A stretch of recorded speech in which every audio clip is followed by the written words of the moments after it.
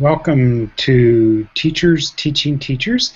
It is March 18th, 2015, and we were talking about to open educators last week, and we thought, there's a voice we haven't heard in a while. At least we haven't. So we thought it would be great to have an evening to catch up with Monika Hardy. And so we invited Al Elliott and Karen Fastenpower helped do some of this inviting, and maybe Chris Sloan will be joining us here in a second. But wanting to have kind of a relaxed, there he is, wanting to have kind of a relaxed, giving Monika lots of time to talk about what she's been up to. And you know what? I'm not going to try to describe, but I will say a little bit, Monika, and then you fill in. I think it's been now 6 years since you started an experiment, maybe 6 or 7, and you were 4 years in the BU house and working with kids in ways to open up permission and to them. Chris Sloan, welcome as you join us here. Hello. And then I think 2 years ago, things changed again for you. Maybe you want to describe that a bit. And then, but you've never given up your passion to help us, help everybody, help the world rethink public education. That's some of the language I think you've used. Do you want to, Al, why don't you introduce yourself, and Chris, you can do that too, and Karen, and then we'll turn to you. Okay, hi. I'm Al Elliott, 5th grade educator. I guess a host of the Monday's Eve discussion, and just a general tech head. And I like to hang out and talk to people about educational ideas. So that's me. Welcome, Chris Sloan. Hi, my name is Chris Sloan, and I also am a teacher of many years. And yeah, I've also been interested in Monika's kind of journey. A lot of fascinating pieces to that. So I just want to learn more about how that's going, or what she learned from all that, her work. Hi everybody, I'm Karen. I'm here in Arizona where it's raining yet again and feeling not very much at all like a desert, but we always like that. And I'm a big fan. You guys have gotten more rain than usual? We have gotten rain like crazy for the last, I don't know, 3 or 4 months. Wow. So it's good.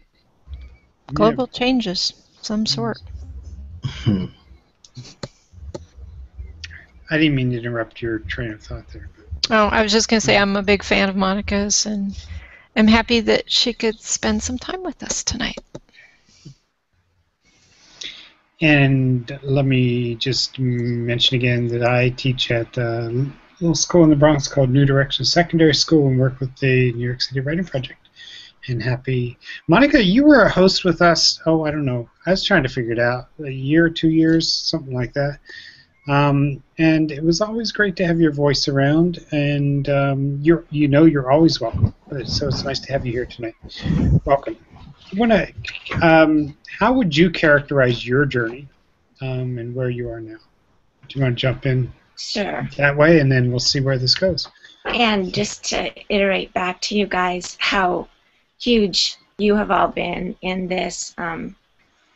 There's a page that was resonating to a lot of us on our site called the It Is Me, that you often think that people are giving up on things or not sticking with things, when if the focus is that the it is you and that your job is to create the best you, then you're sticking it out. You're just morphing into different things. But the other end of that is that you're never just you. And that's what I want to iterate back to you guys, that I just appreciate all that I've learned from you, and appreciate the time to get back together again, and perhaps it'll be more about me hearing more about what you guys are up to as well.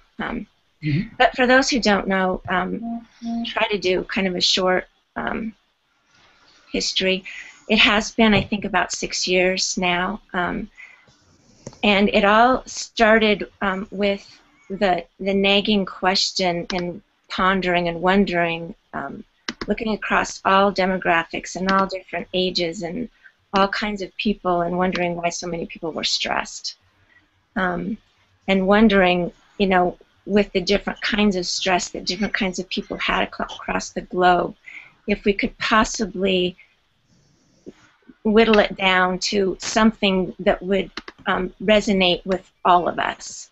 You know, there's issues that affect all of us because we're interconnected, but could there possibly be a problem that we could address in regard to this stress that would resonate with 7 billion people today? And so that was kind of our focus, and really did get the privilege of experimenting and prototyping ideas we had and things we learned from other people in a kind of an incubated space. You mentioned the BU House. We were in the BU House for about a year. It started off, the first year that we were actually doing this experimentation was with a pilot math class in a high school building. You could look at it like a flipped classroom or Sukata Mitra style. The end of that year, kids asked permission to write their own curriculum.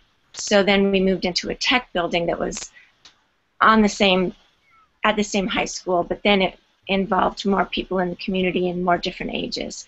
And the kids were writing their own curriculum for a year. At the end of that year, they found out that that even kind of compromised the ability to be themselves, you know, to be free enough to follow their whimsy. And so they asked permission to just say they were going to be in the lab. At the end of that year, we felt like we'd really found one of the things that we came up with as perhaps the problem that we could all focus on, that 7 billion people could focus on, which was authenticity and being yourself.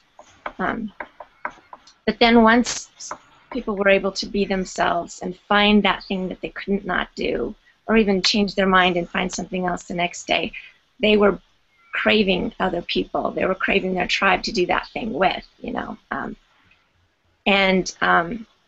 So at the end of that year was the last year we were in the BU House, and then we were in the city, which was the vision of the kids at the very beginning, that the city would become the school, you know. And people have talked about this for years, about, you know, the museums and the libraries, and it would be like a university campus, and public education would be truly public, all ages, anybody in the city, and education being to draw people out, you know, to facilitate curiosities, to say it simply. So then at the end of that, taking a step. Go ahead. Did you want to say something, Paul? It was a quick thought, but just as an example of interrupting. That's great. So, I'll have to look the guy's name up, but he does the School Sucks podcast, and he was interviewing somebody from New Hampshire, and they started questioning, like, what would happen if an adult went and said, you know what, I want to study biology. Could I come in and sit in this class in a high school? But it's not exactly what you were saying. Well, that's exactly what we did. I mean, what you find out is that it's not, and that got back to the beginning of our query, that it wasn't just kids, or it wasn't just teachers or admin or business people or older people. It was everybody that are longing for their curiosity to be free again, like a 5-year-old, you know. So we would have parents wanting to be a part, or wishing they could change their plans, you know, midlife or after midlife. But anyway, there were about 4 years in then, and kind of feeling at the point that, for me personally, that the experimenting with live people had found out, really, I felt enough at the time to be pretty solid on what we came up with, two needs that 7 billion people could resonate with today. And so that's when I resigned from the district. And so the last year and a half or so, when you put update on what I'm doing, I think that's kind of that silent period where it's more like I've withdrawn to a more reflective place, because that 5 years was a ton of research, just we weren't answering to anybody, you know, so to gather that all in, reflect on it, and to continue on reading and researching, because if it is a systemic change that, I mean, this is just one way. You guys are all examples of another way to get closer to a better world. So if we're looking at this systemic way, then we really do need to look into things like history and the monetary system and the health system, you know, and how that all interweaves, and look for a solution or a modeling that has to do with the synchronicity of all those playing together. Because, you know, you try to fix one thing and it really doesn't have as much effect if the whole system isn't getting a do-over. So that brings us up kind of to the site, which I think is one thing you kind of were wondering about. So yeah, I'll pause there, and then we can go into that if you want. And one of the questions I had as you were giving that history is when you started with students, when you started organizing redesignschool.com.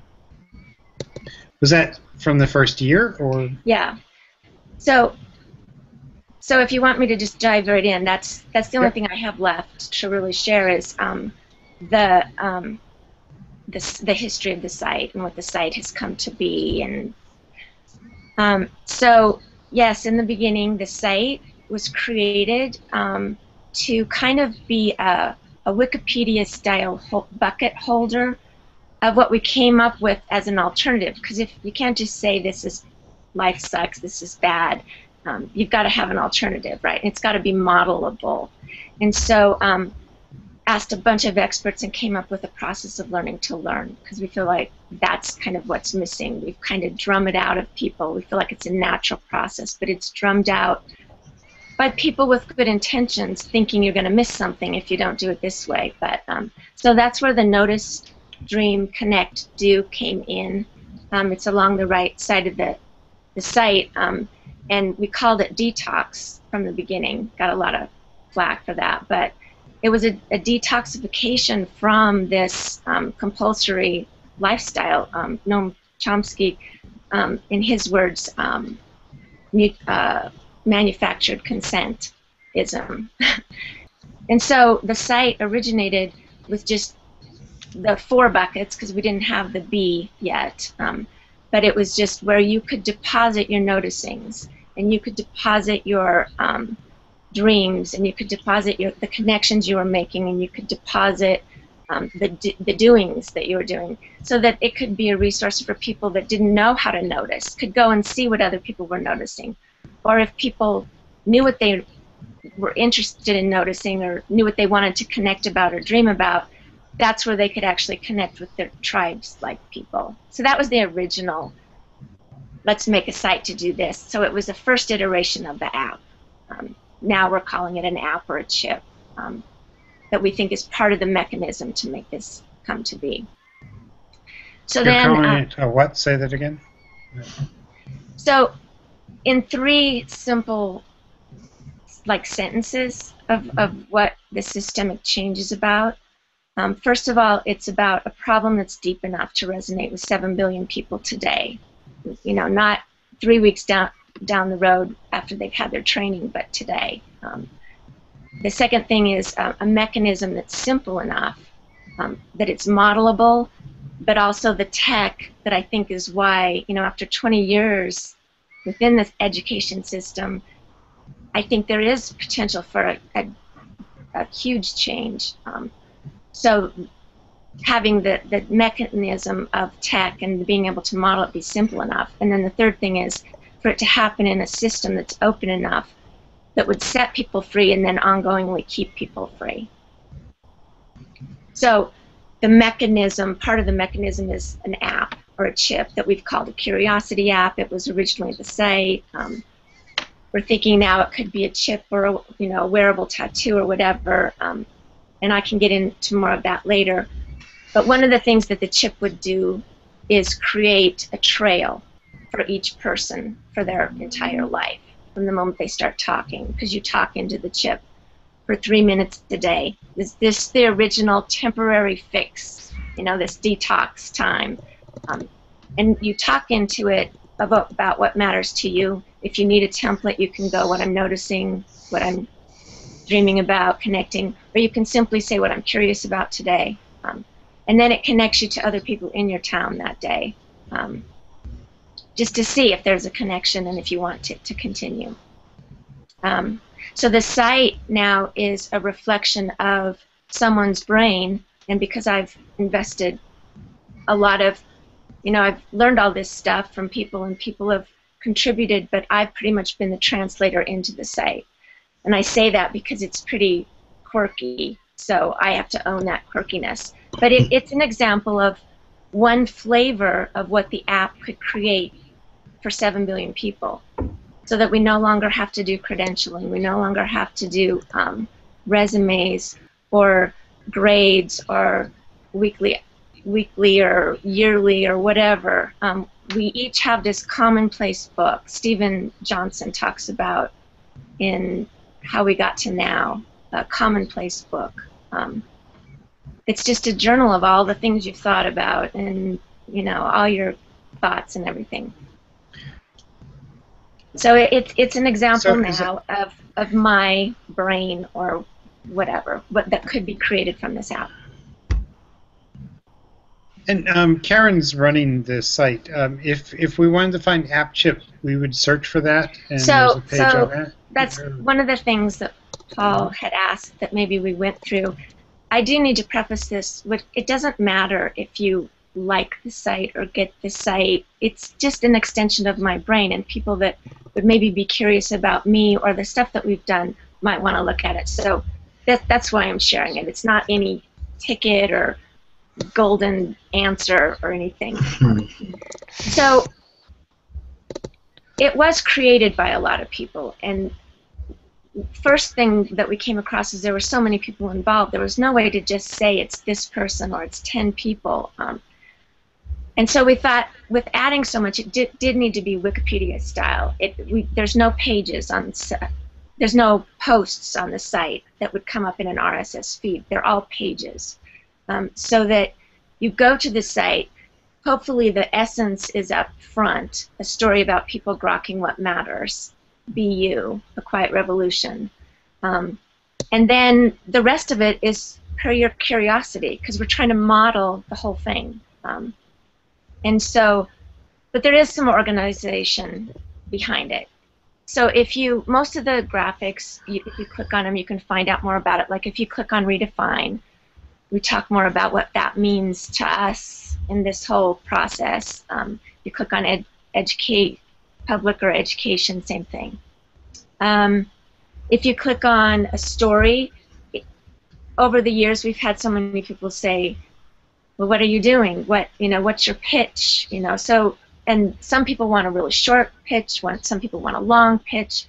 So when you click on a story, the drop down, you can have a short version, a long version. I'm not seeing it all the time, so I don't know if you're at the same place as me. Yep. Yeah, Karen's doing a great job of following. Okay, so you guys can see it. Okay. Yeah.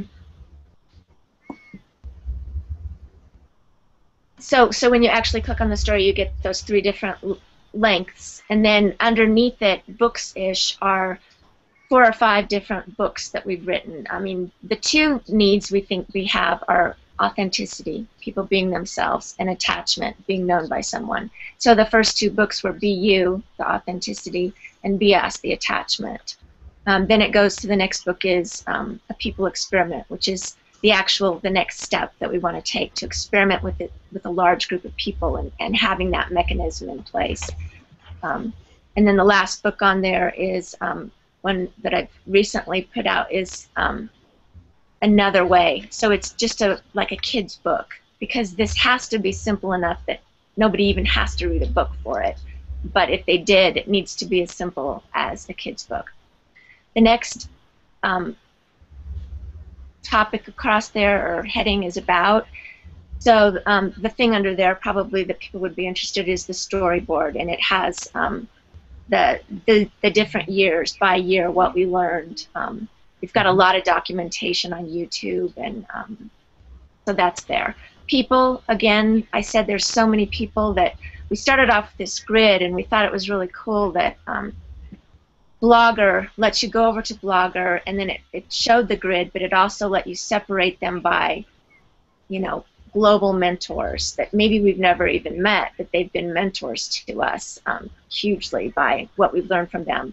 Local mentors, local people that were working on the lab, and global people. Then the next one over, is that all that was under? Yeah.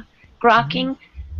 Grokking means to know something so well that you become it. And so we thought that was a fitting word. And also under that, we thought we'd put frequently asked questions, because then the more you ask, the more you grok it. Plus, when you click on grokking, it's a glossary. So now back to Paul's original question about looking for app chip. You could go to grokking, go to A, look for app/chip. If you know the phrase you're looking for, that's the best place to go, to that glossary. You can also go down under "We are making this for you/us," and there's a search, and you could put app chip in there. The only problem is then it brings up anything that has that in it, so you might have to scroll down, and then when you find it, you'd have to click on the title to actually open that page. Very cool. The rest is, I think, explanatory. On the right is detox, the parts of detox.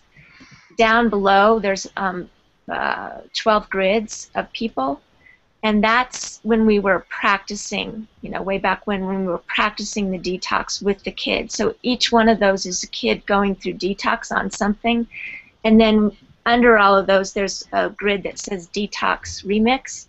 And Jim Folkstead, the CSU professor that worked with us on this, he put all those videos together for a detox video. Wow. So that's a good introduction, would you say? Anything else you would add to introduce the site? No? I guess just one more, just to again say there's nothing special about it. But that's the point of the future that we see, is that it is my extended brain, like Jerry, if you know Jerry Mikulski, his brain, that now when I have so much that I'm thinking about, well, for one, I can just be thinking about and doing the things that matter to me rather than trying to document everything in the future. But also then when I'm talking with people, it's like I can look stuff up if I can't remember stuff.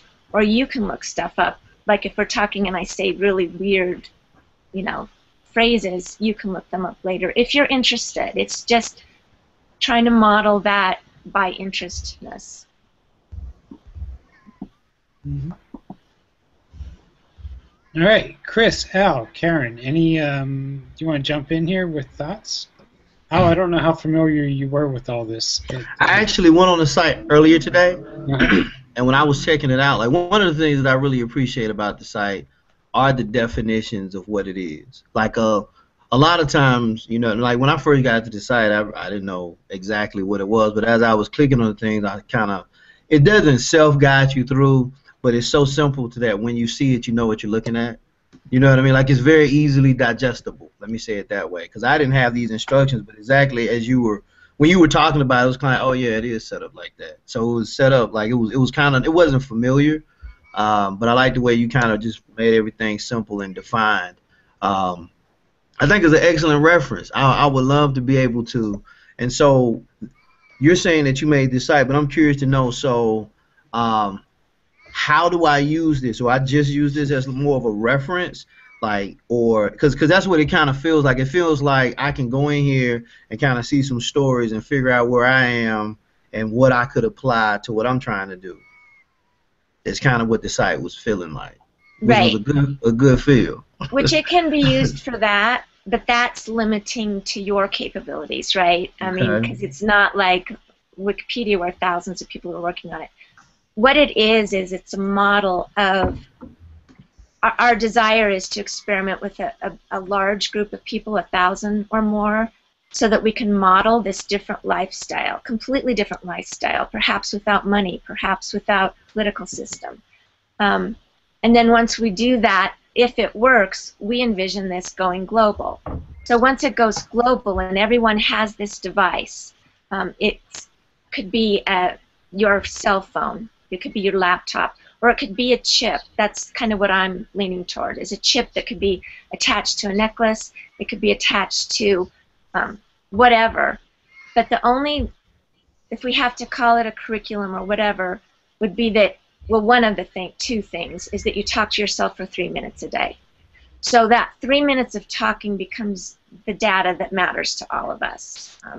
And it becomes what fills up your site like this. So ideally, everyone would have a site like this. It wouldn't necessarily be a site. If you go to Jerry's Brain, if you either Google it or go on the search on this Redefine School site, Jerry's Brain, he's been working on a much more sophisticated looking nonlinear mapping for 17 years now, of putting all his findings together. And it's a more tech looking, where you know, it's a networked grid, and so you can click on one thing and it just opens up to all the other things that are connected.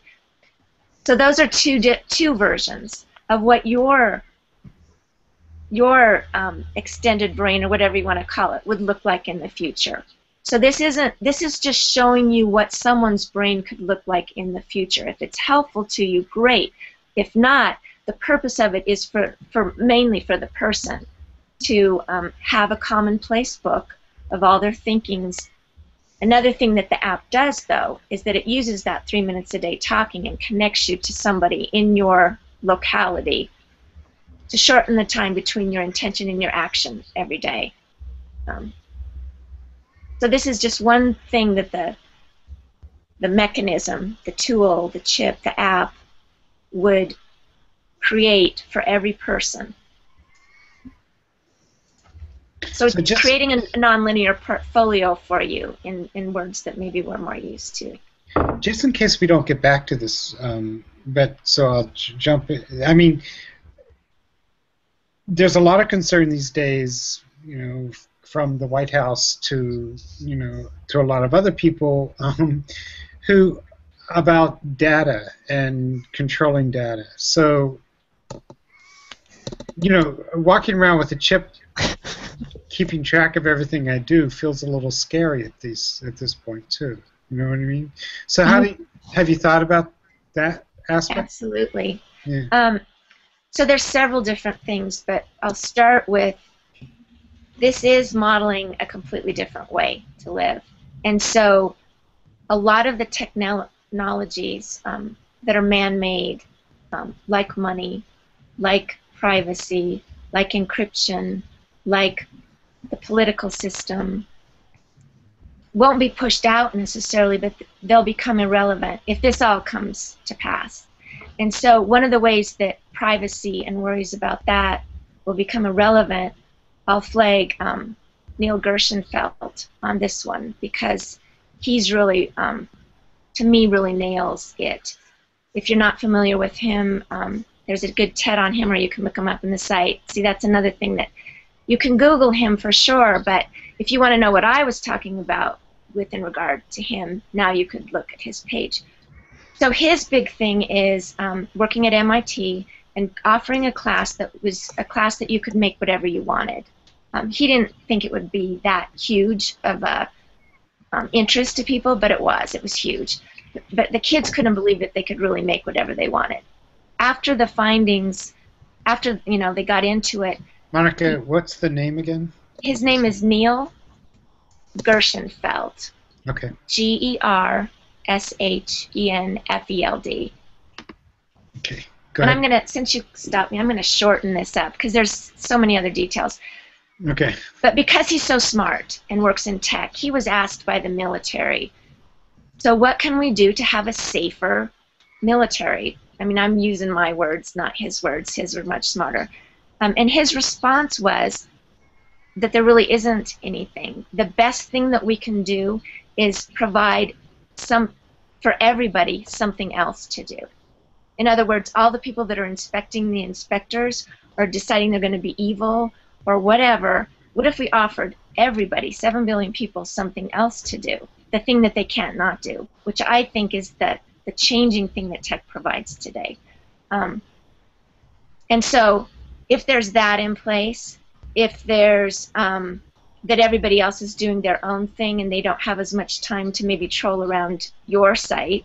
I mean, most of the people that we've then looked into, because that was an issue, when you get down to the story under the story under the story under the story, if they would have only had the luxury, like Neil deGrasse Tyson and Neil Gaiman talk about, that the reason they're so successful is that they had the luxury to do whatever they wanted. So privacy becomes less an issue if there's less people inspecting, number one. The other thing is the only requirement with the chip or the app or whatever is that it's on for 3 minutes a day.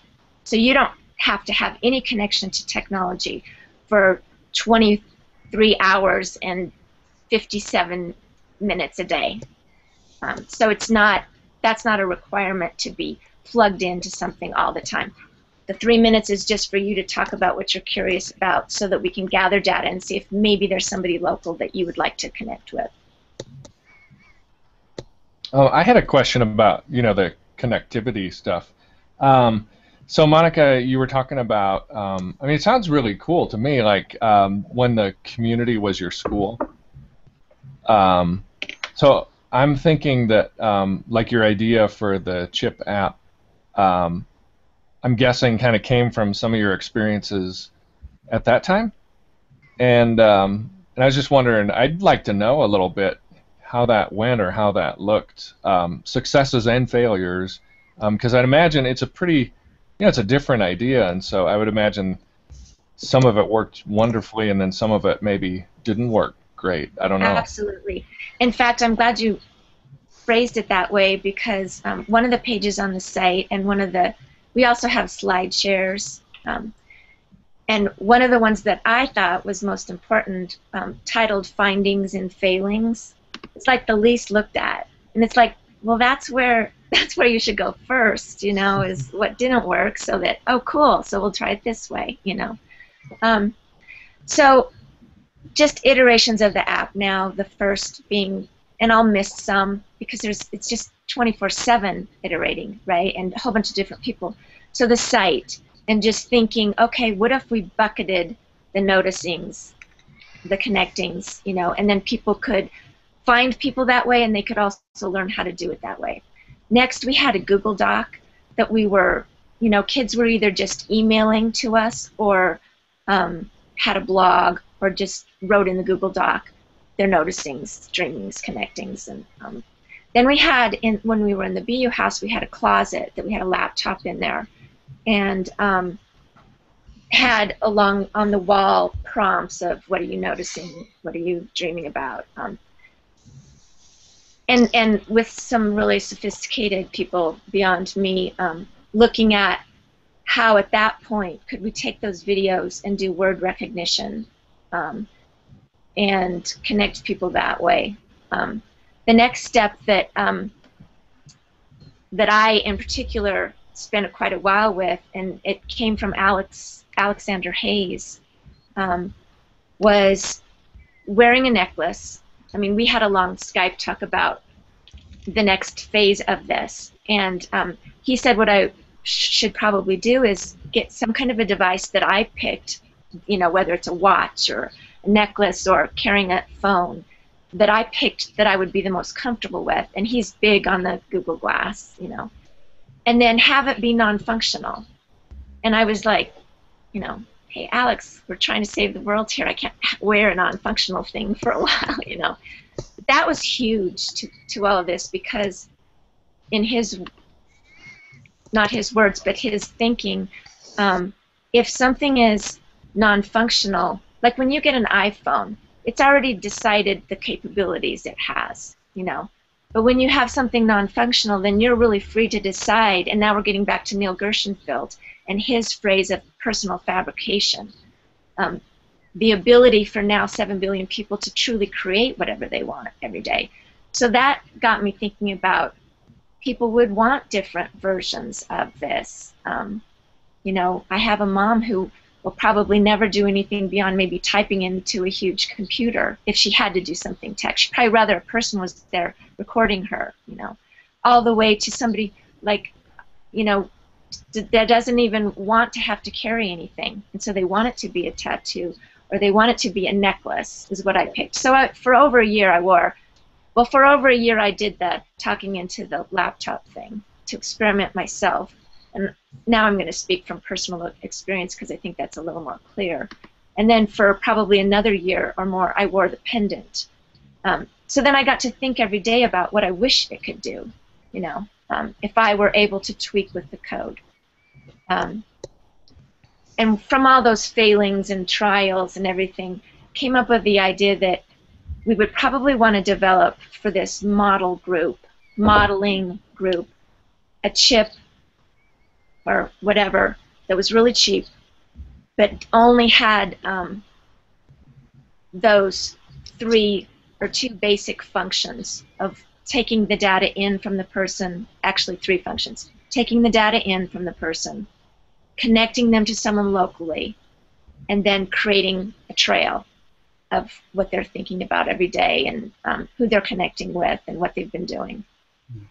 So then people could take that chip, it would be a morphable chip or whatever it is. So you could then add on to it the things you thought about that you wished it could do. Does that answer your question at all, or at least a little? Yeah, the app part of it. I was just wondering, as you reflect back on the actual, before even the website, or maybe not before the website, but before the app, like actually connecting with people on just like people-to-people level in the community, like in the library, you know, intergenerational kind of stories. So like what we did? Yeah, actually like how it would look to someone just on the street, you know. Well, I'll tell you what we've done so far and how it looked, and then I'll tell you the vision that we have of how it would actually work out now with the chip and stuff. So when we were in town, connections to people who knew quite a few people in the town. Barry Floyd is the main person that we connected with, just a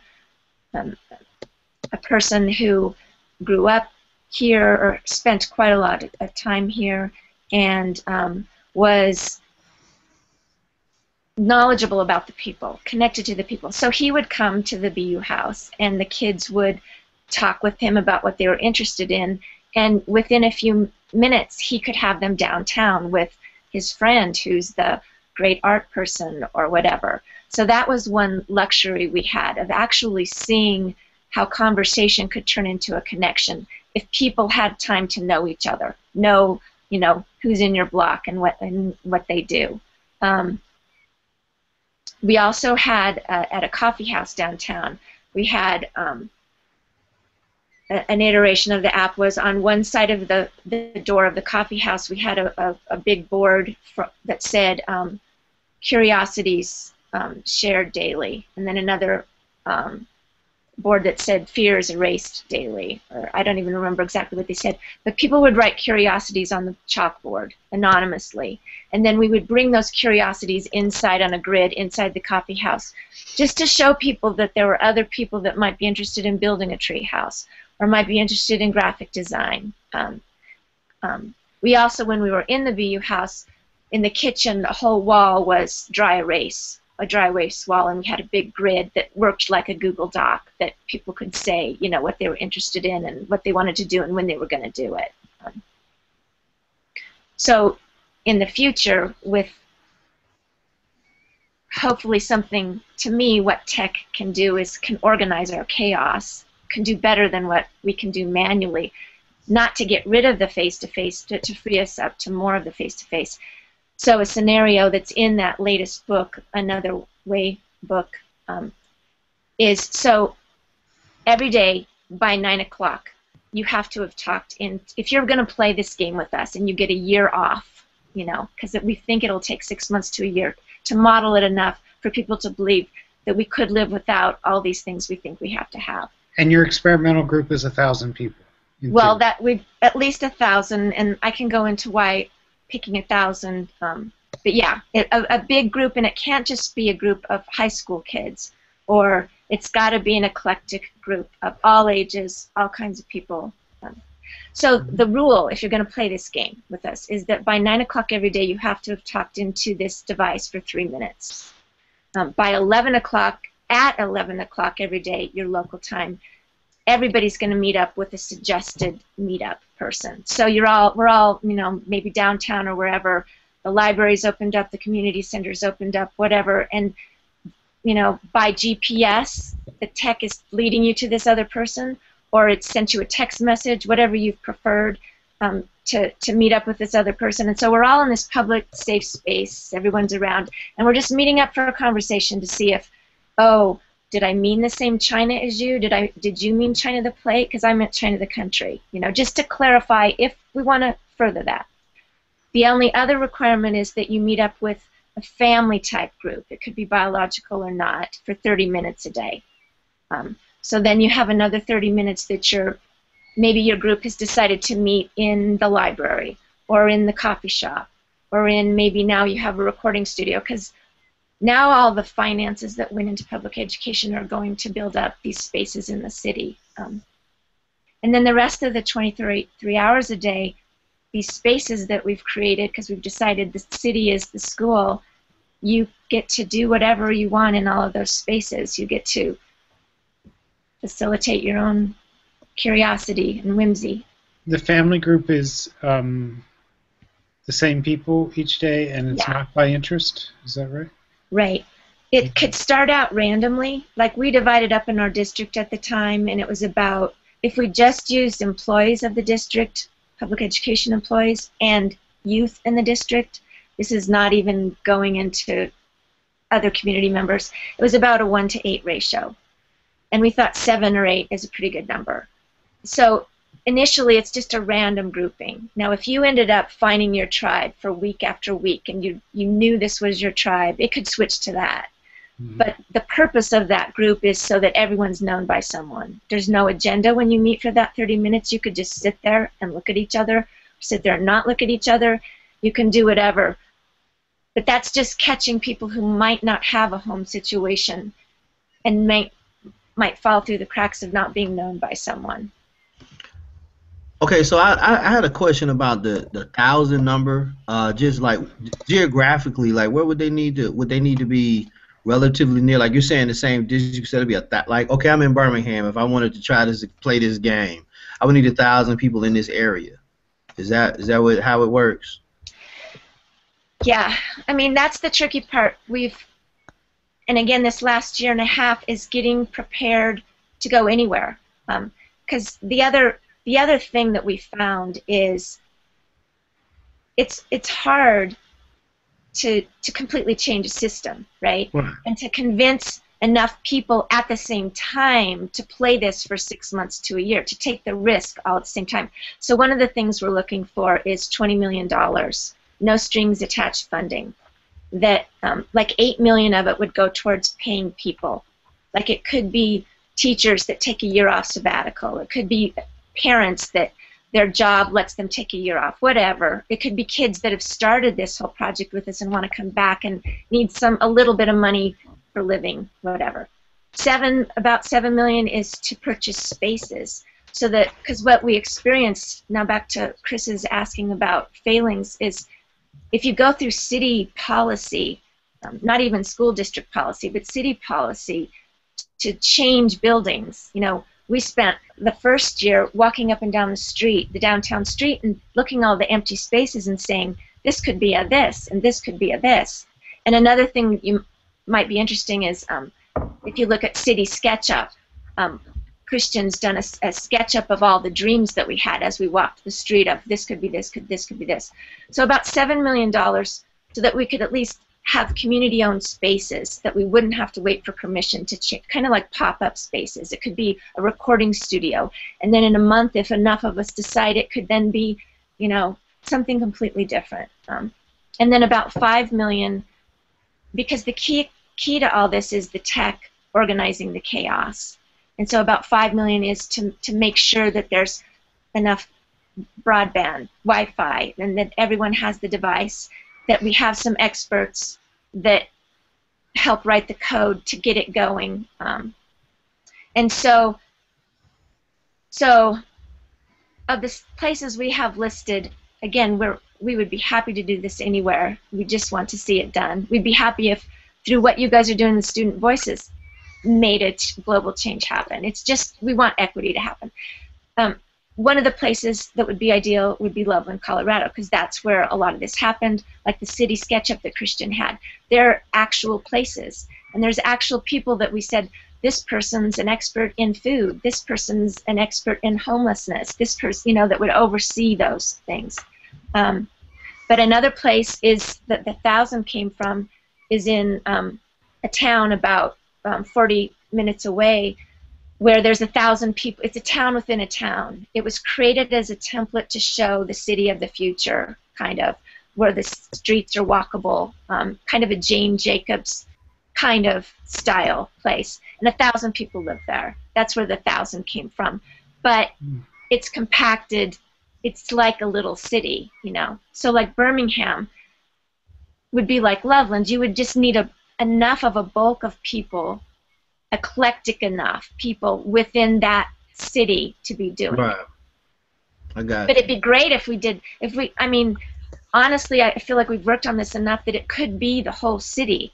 Technology can handle that. If the whole city is brave enough to do this, I actually, like last summer, that was my summer project for this nonprofit here at Birmingham, is how to set up your own Wi-Fi network. And so I kind of went and mapped out where you would, put up the post. I guess it's the Red Hook Project in New York, and talk with them about how they actually set it up. So, as you're talking and saying the things that you would need to set it up, I'm thinking, yeah. But anyway, yeah, definitely. I more clearly see how what you're talking about can come to fruition. So this is extremely beneficial.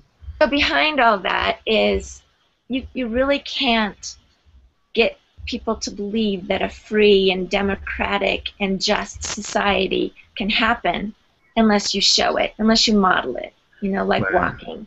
And so that's the whole kicker of this is we can't come up with a pamphlet or a site or anything that would convince people. We have to actually do it with enough people so that after 6 months or a year's time, people start going, dang, that is possible. And look at how that group of people are way more healthy. Crime has gone down. Suicide rate has gone down. Those are some of the measurements that we would have, as opposed to, one of the forbidden things would be to talk about, did your grades go up? Did the math scores rise? That's... So I put in there Coaster Grammatis. He started a human right. So Al, kind of back to your Wi-Fi stuff. And he also recently started another company called All of Us. I think it's OLOVUS, but if you look up Costa on the site, it'll be there. That would be a great person to connect with. Also, yeah, there's just a lot of people that are working on those mesh networks so that you are self-sufficient in your Wi-Fi as well. There's also some cities that are starting to go, full city Wi-Fi, which this prospect is this 1,000 city, and it's within one of those cities that is supposedly next year going full Wi-Fi.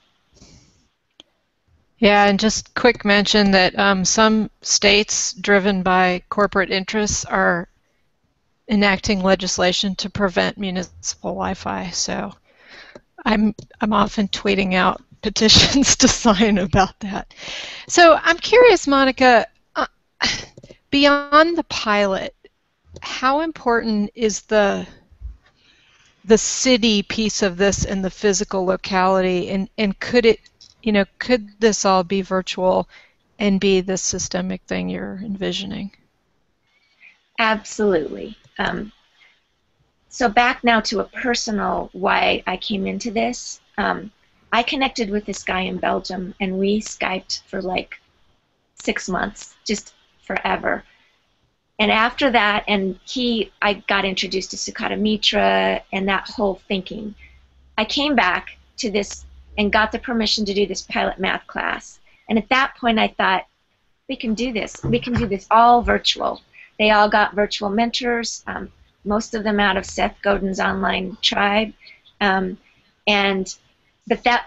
what we found is ideal is face-to-face. You know, if it's possible, if it's any way possible to do face-to-face, that is your first, you know, calling.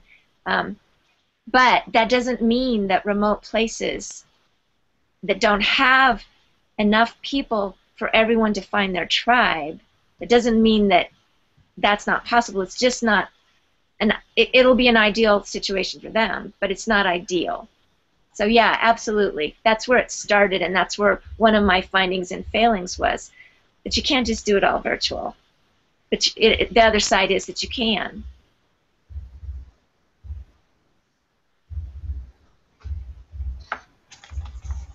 It's fascinating stuff. Can you talk a little more about why you've moved off working with kids right now, or working with young people, or people in general right now? One of the places I can pinpoint it to is I listened to a panel, I think it was at Harvard, and Jane Costello was talking. So you can put her in there. Jane, I think it's Costello. And at the end of the talk, somebody asked her, she's done amazing work with indigenous people, and one in particular, I think that it was like a MINCOM, basic income type thing where they just went in and gave money. I mean, there's so many things out there that at least I have been told, if they're not possible, that couldn't happen, that they've actually happened, and we just haven't recorded them, or we haven't made them public knowledge, you know. So that was one of the things she was sharing.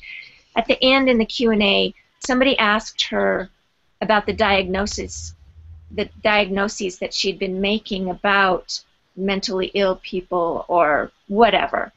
Her comment really resonated with me. Her response was that she thinks it's almost unethical to make a diagnosis about a person if you don't have a mechanism in place to take care of that diagnosis. Let me let that settle with you before I go on from there. So if I'm going to give you a test and say, you are this, you have this problem, but there's no thing to take care of that problem. She was saying it's almost unethical. It's like you're saying, you have that, but there's nothing to fix it.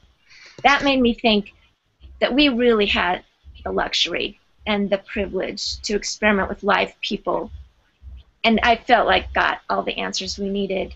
Beyond that point, it seemed unethical to keep experimenting when you could see how hard it was, since the group wasn't huge enough for everyone to have their own tribe, and that gets lonely. So that was the main thing. The other thing is it getting too uncomfortable for the system. I mean, from the beginning, we called ourselves, after Saul Kaplan's words, a connected adjacency. You know, working a sandbox outside of the system and working back and forth. I mean, I still see it that way, but I think it was getting too uncomfortable for them, and it was feeling, even though I'm sure people think, how ridiculous could you possibly be, it was feeling too restrictive for me. To say that we need 100% freedom, but I didn't feel it. I felt convicted to model everything we've talked about and practice it myself, just to see for myself. And so those were a couple of the reasons. And just to say, your district did take the work, and it's continuing on a site. Do you want to mention what that site is? And it's connected to your site. But. Yeah, e3learning.co. So when I resigned, I hired a couple of brilliant ladies to carry on, or actually start again, or whatever. But provide an option for kids in the district that either are full-time homeschooled or part-time homeschooled, you know, full-time in the district but just wanted to take a class, like, you know, an independent study type class. And the last time I talked to them, they had over 30 kids now. So what they're doing is, what you asked about before, Chris, is the kids come in, they're in an alternative high school building, and in order to get, well, I won't go into that, but I can if you want the funding and stuff. But the kids go in there and talk about what their interests are, and then the facilitators find local people to be their mentors. Cool. That's cool. I had a question about, through the years, Monica, we had some of your students on, like you've mentioned Christian, but I remember there was another guy, really eloquent, articulate guy. I think he had curly hair, and there was a girl who was doing amazing things. Like, whatever happened to them? Well, so some of them. I love that you have a visual image of them. Some of them, are beyond high school now. So, in college or not. One of those, the curly-haired guy, I'm guessing you're talking about Peter, still connected with them and talking about this, but again, there's no mechanism in place, so they need to carry on. That is part of the dream, is that if we get the funding, when we get the funding, that some of the people, if they need to be paid or if maybe they just need a place to live, to carry this out for a year and experiment with it, very much still on a lot of their minds. Sierra was the girl. Sierra and a couple of others that were part of the last couple of years of the lab are part of this E3 learning and doing amazing things with that.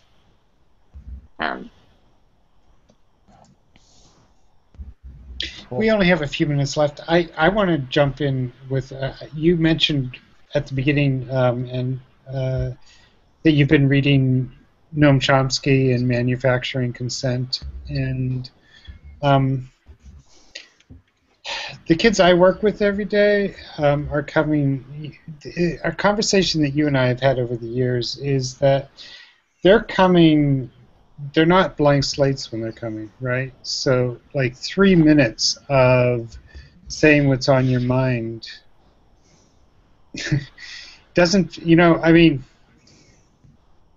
I guess I struggle with. I totally believe that finding your inner voice and following your inner voice is vital, right? But I think it's really, really hard to get there, and so I just wondered what you thought about that. Well, again, back to Chris's question about failings. We were able to experiment with letting kids do just that. The 3 minutes, by the way, is a minimum. I think when people have time and space, they'll spend a lot more time. But in order to collect the data to do what the app needs to do, the 3 minutes is a minimum.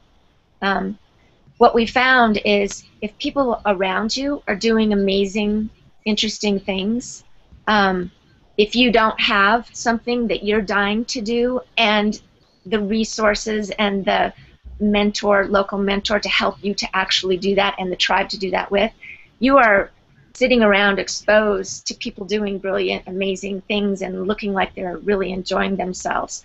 And so it's not like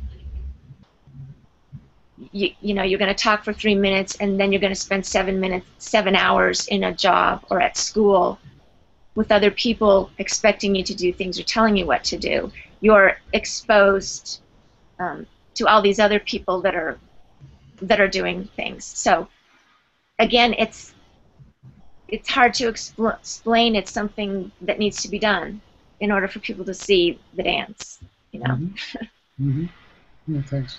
But those are a lot of the things that we experimented with and tried to figure out, why is it that it takes so long to detox? Could we hasten detox? And how would that look? So I shared my one burning question. Do the three of you, Al, Chris, and Karen, have a burning question to finish off here tonight? No pressure, but any thoughts to finish? I don't really have a question or comment, but I just really appreciate hearing you explain, like what the process. Like, I guess just to kind of put a pin in the 3 minutes and the whole connect point of view, just sitting here this hour listening to you, everything that I thought about what you were talking about has kind of changed, but I think it's more clear, which is I guess kind of the point. Like for people that don't know what they want to be when they grow up yet, to be around people that still haven't figured it out but are having fun along the way, it kind of encourages them to not necessarily wait for that moment to decide, hey, here's what I want to start looking up or being interested in. It kind of helps to pique, I guess, that natural curiosity that isn't fostered. So I don't have a burning question, but I'm glad I was on the Hangout. Yeah, it all depends on the assumption that what's lacking in the world, this is a Howard Zinn quote, my paraphrase, what's lacking in the world is the energy from people that are not awake or not, fully alive or whatever. And if we believe that, and another assumption that curiosity is a means to that, then how do we make sure, it's not like we have to learn curiosity, it's how do we not get it out of people, drum it out of people, Right. by certain things. And then the people who have to relearn it, how do we do that as well? Mm-hmm. And I actually had a question. You mentioned earlier a CSU researcher who was working with you. Who is that, and have they published anything? Or his name is Jim Folkstead, and he's a professor there. And there was a student of his that then became, I don't know all the titles of everybody, but Adam Mackey also worked with us from CSU. We did all the legal things to research with kids, thinking that we would write stuff up. But he hasn't written anything up that's specific to this. I mean, other than blog posts. And I guess, it's not going to be an answer that people like, but it's another, we're trying to model a different way of life. And the whole peer review and CV and all this stuff, we're trying to keep as much away from that so that if other people want to try to do this, they don't feel like they have to do that as well, And I understand the whole, maybe that's how people understand things, but 95% of the people, 99% of the people that we want to be able to have a different life aren't going to read those things. They aren't going to be the ones to do it. So that wasn't our focus, I guess. Karen? I have 100 burning questions, but it would probably take the rest of the night to get through any of them. So I just say that it makes me more hopeful about the world that people like Monika are thinking about something completely different and a completely different way to do things. And I'll balance that out with another reason I was able to resign is knowing people like you that are continuing on doing just amazing, amazing things within the system. We need all of it, right? None of us know which of those things is going to happen the quickest. We're all craving that. But, I just appreciate all the people like you guys that are just doing amazing things within the system. Well, thank you for tonight. I hope we're part of your tribe. Absolutely.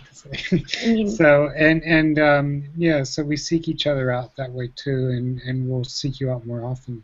So thank you for such a detailed explanation tonight, Monika, and just thank you. We will be back here next week, and we are here every Wednesday at edtechtalk.com/TTT, and we broadcast over the EdTech Talk channel of the World Bridges Network. Jeff Lebo and Dave Cormier set that up several years ago. Thank you all, and good night. Good night. Thanks, everybody.